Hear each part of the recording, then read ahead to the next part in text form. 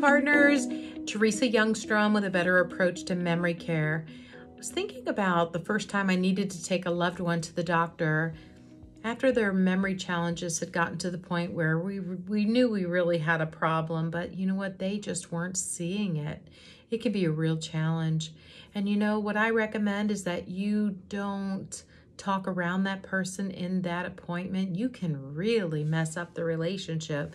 And so I would write everything down, the bullet points on a piece of paper, and put at the bottom, you know, please don't pit me against this person in this appointment because I'm going to have to take their side.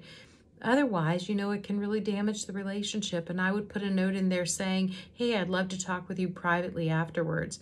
And I know some of you are thinking, well, you're not the POA, you know, the doctor, you can't share information, but you can give information all day long. And you know what? They appreciate it. They really would like to get a better picture because, you know, when we have a true dementia, we can flip to the right side of our brain and be very cordial when we get to the doctor's office. We sit up a little straighter.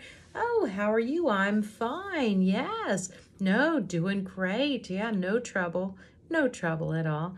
And they can act like you haven't even seen them act in months. And so just a little tip, feel free to write down the information. Give it to the receptionist when your loved one is taking their seat. And then maybe you can just communicate better with the physician.